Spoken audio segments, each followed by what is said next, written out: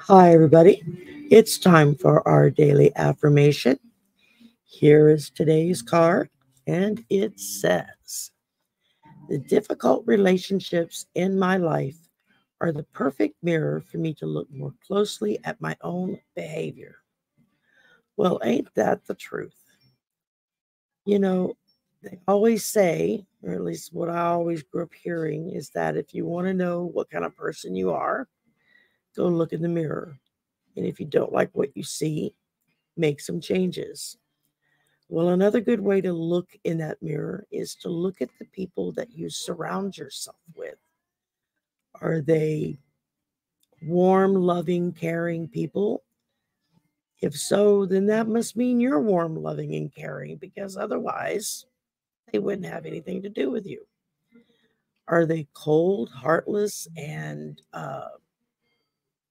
I don't know, just mean people? Well, then maybe take a closer look at yourself. Is that the way you're behaving? So, um, take a good long look in your mirror and decide, who am I? What do I believe? And what do people see when they look at me?